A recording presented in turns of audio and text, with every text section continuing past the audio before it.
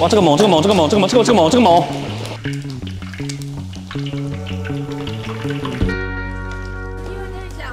接点了的吃个，他不讲老实话。你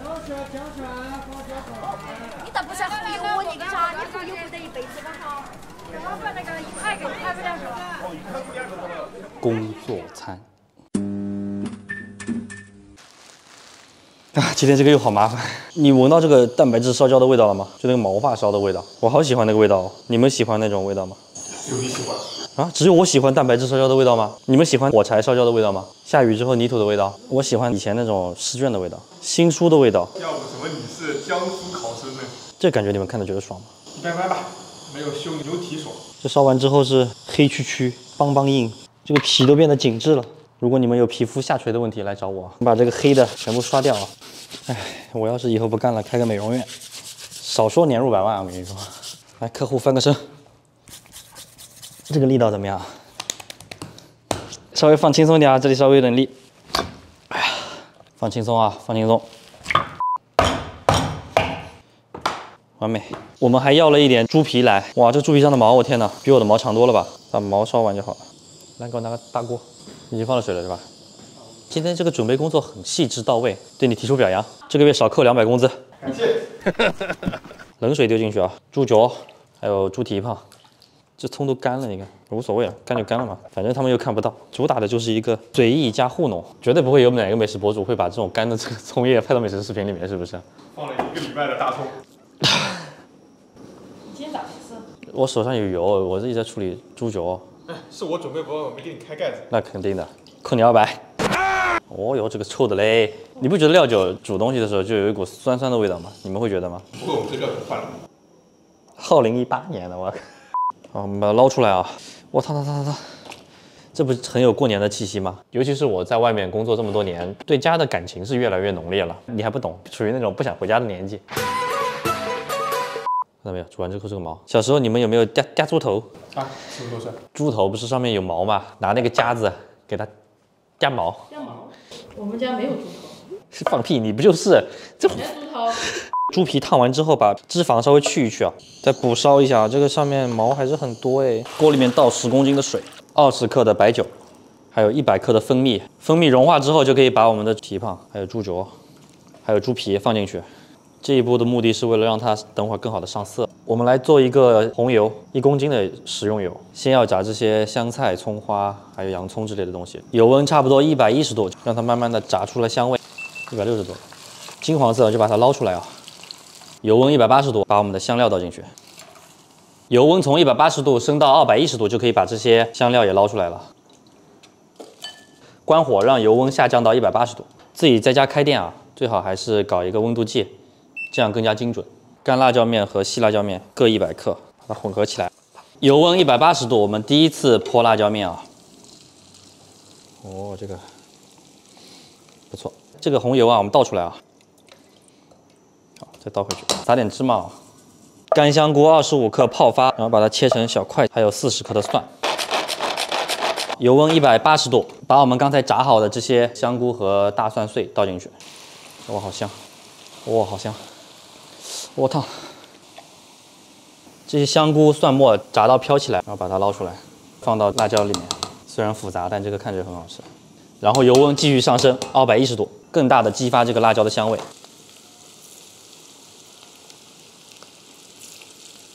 再过滤一遍。这个就是我们炸出来的红油。这个辣椒渣搅拌一下，开始调味，放一点盐，少来一点糖，还有味精。到时候可以出品的时候拌进去。我们这个也太还原了吧！怪不得他们都说看着有种在学习的感觉，但实际上永远不会做。水开了就可以把猪脚捞出来了，稍微的让它晾一下。哦呦，别滚！哇塞，这个烟雾，冬天的感觉啊！下面准备宽油，这锅倒油，这里倒水，水要10公斤。泡香菇的香菇水，炸红油剩的这些卤料、葱花、香菜啥的都装到这个袋子里，把它丢到汤锅里，放60克盐和60克味精。油温到了210度就可以把蹄子放进去炸了。推荐大家在家里啊准备这样一个钩子，这样不会炸到自己。这个应该每个家庭都有的啊。然后准备跑路。好，210度了啊！我好害怕呀。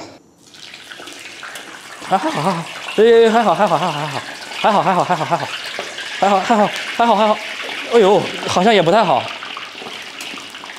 炸4到5分钟啊，颜色要炸好看。哇，这颜色一下就上来了。谁离远一点吧，这些开始溅了。再让他们想象和你受伤之间，我宁愿选择让他们去想象。好的，这么心疼我。那倒也不是，我这是演的嘛。我们这个节目主打的就是一个演出节目效果来。被油炸的这个感觉，我太爽了，我靠！哇，又溅到我身上了。它会溅，你离远一点吧，没必要拍这个，这有什么好看？真好看的，好看的，没炸到我们，就炸我了是吧？一次都没炸我们，你炸了3次了。好，把我们这个猪肘放到汤锅里，还是油温210度啊，把猪皮和猪脚都丢进去炸。哇，这个猛！这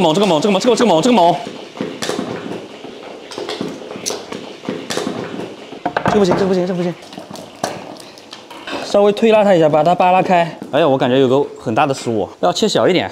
它在里面卷起来了，就成熟的就颜色就不均匀。我看着好爽。倒点生抽进去啊，生抽的量我也不知道，反正你们看着放就好了，大概有点颜色就行了。要炸的这种比较深的颜色，再深一点也是可以的。我这边就差不多了啊，漂亮不漂亮？相当漂亮。然后把这些猪皮还有猪脚都倒到我们这个卤汤锅里。哇，这个感觉。烟太大。哦，没事，那就烟太大就烟太大吧，你们想象吧。这个视频也就这样了，水平就这样。这个过期料就也不用那么可以。现在开始计时，中火1个小时。时间到了，我们就关火焖1个晚上。这颜色是不是有点淡呢？还可以，这个肉是吧？卤料包还可以再次用的啊。这个猪脚的感觉，你看，这咚咚的，这蹄膀。哇，皮拿下来，哇，这个皮就稍微用点力，它就自己碎了。带劲，把这肉撕一撕啊，切一点青蒜作为配菜啊，韭菜切成小段啊。这个稍微炒一下也是当配菜用的，味精来一点，少来一点盐。直接买的现成的这个米线，这个比较简单一点，1分钟烫一下就好了。青蒜、韭菜、辣椒酱里面有香菇还有芝麻的这些辣子来1勺。哇，这个猪皮看着就好厉害啊！哦，放上肉，红油啊，再来1勺。出品的时候在上面再撒一点这个蒜，颜色搭配就很好看。高汤。再来一点。工作餐，我们这个工作餐有点东西啊。哦，这一根太长了吧？这猪皮，